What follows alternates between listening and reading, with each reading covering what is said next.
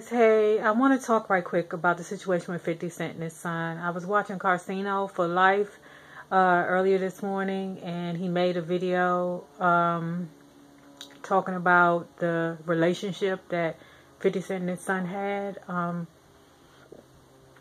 Excuse me, it's quite disheartening.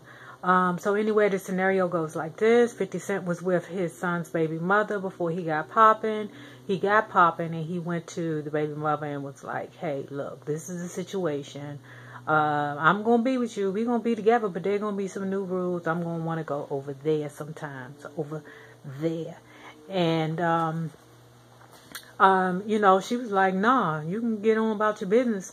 And on top of that, you going to pay me. Okay, you're going to pay me, and you're going to take care of your son. And what ended up happening was she ended up getting greedy and felt that she was entitled to much more because she was his baby mother before the fame, and she felt like he should have a loyalty to her. And she did not play that well. She did not play it well when all she had to do was just sit back, chill, relax, and just be quiet. Ladies, I can't tell you the key to solving all problems is just look at them and just be quiet. I ain't say don't do nothing to them now. I just said be quiet. Just know timing and just know that sometimes you hurt yourself by talking and, you know, barking. Sometimes you hurt yourself. You got to be strategic sometimes with these men, especially with a man like 50 Cent with a huge ego and that is as emotional and sensitive as him as he is. At any rate, so what ended up happening was because he's seen, you know, his baby mother's character in regards to her, you know, not being happy with the funds that she was receiving because she felt like, oh, you living, you know, life like it's golden, but I'm over here. But I'm over here, you know, me and your son over here living average, which is not the case. I refuse to believe that. 50 Cent is the Cancer. He is the nurturer of the zodiac. I believe he got that little baby, the oldest one, and then I think he just found out about one that's like in between them. Like, you know, it's like they all three look like him. He got a red one, a chocolate one, and a butter pecan one. They all just look like, you know, 50 Cent, but just in different complexions. And, at any rate, the reason why I'm making this video is because one, like I said, I seen Karceno's video. Shout out to Karceno. You got 74,000 subbies. I don't know how and why, you know, you subbed to me. You know, I don't know how you even got to me, but thank goodness you're here. But, or you got here because, you know, maybe you can give me a shout out one day, but, you know, I don't know if you even work like that, but I was just trying it. Okay, so what I think the issue is, or the concern, the big concern is to me, is that ladies, are you putting these men on child support because you're mad or because you're doing it out of spite? The mad scenario, I mean, in okay, you know, he's already on child support. There's no problems with it. You know, you living your life, he's living his life. But then you find out that his new girlfriend is having a baby. So what you do is you hurry up and run down to the court to get an increase. You know, that's spite. You know, you doing it because you try to make sure that your baby get more than the next baby. That's spite. You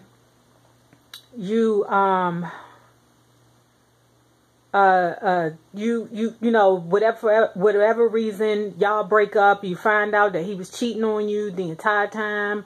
And what you do is, but he took care of you while y'all was together. But what you do is just to be mean, you know, and evil, and oh, and that Negro's going to pay for all my hurt, you know, basically do the 50 Cent baby mother thing. And, you know, you run to the courts. But he haven't shown you anything to say, hey, I'm not going to take care of my child, you know. And I'm telling you, baby mothers, if you're doing it out of spite and not because, you know, out of, you know, he is taking care of his child, he's supposed to, you know, I need help. Sorry, guys.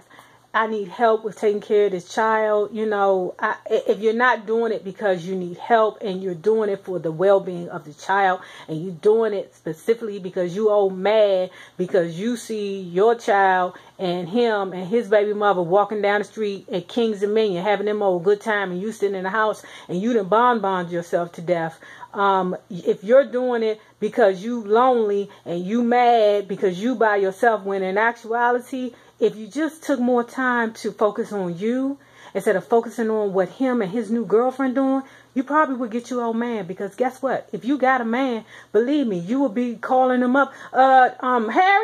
Harry, yeah, come get your baby this weekend. I need you to come get this Negro. I got a date. Come get him. It wouldn't even be a situation. It wouldn't be no anger. So, baby mothers, when you have that anger in your heart, stop focusing on the dude and what he has done to you, and you know, the new baby mother or the new baby and things like that. Focus on you. How can I get me together? Let me get me together. That's all I got to say to you guys, you know. I'm not talking about, you know, the situations where the baby father ain't took care of nothing. You can't find him. He ain't paid child support in years. Or I'm not talking about them DDMFs. I'm talking specifically about you baby mothers that put these men on child support out of pure spite. Okay? Because, I mean, and then another thing about you baby mothers, and I'm not talking about you all. I'm talking specifically about the baby mothers that you're talking negatively to the child about his dad, especially a son.